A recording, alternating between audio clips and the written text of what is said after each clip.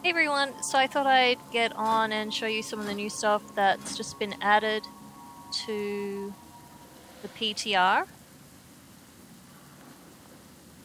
So this little guy here, we actually know how we're going to collect him now. So he will actually be a pet reward from one of the bigger achievements.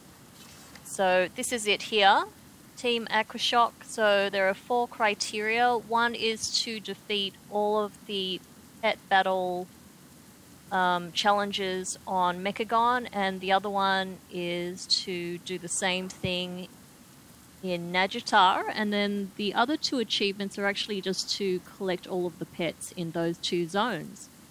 So that isn't actually too bad. At the moment, you don't actually have to wait until the relevant tamer is up on each place, but I'm not sure if that's going to change when it goes live, which is why I was able to get the first achievement done. I haven't actually checked out any of the Nazjatar ones yet. Actually, I'm not even sure if they're available. I think they might be, because I think the zone has actually opened up today.